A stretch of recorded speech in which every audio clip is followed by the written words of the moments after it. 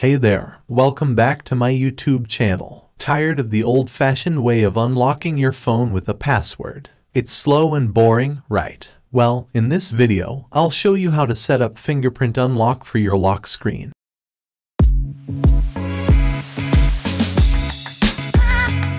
So, let's dive right into it. Open the settings on your device, then scroll down and look for the passwords and security setting. Once you find it, click on it. You'll see several options, but don't worry. Just wait a moment and click on the Fingerprint Unlock button.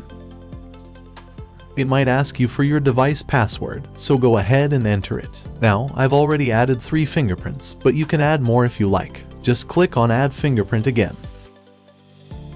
It will prompt you for your password once more, so go ahead and enter it. Once you've entered your password, it will ask you to place your finger on the sensor of your device. Simply place your finger on the sensor and keep tapping it until it says added successfully.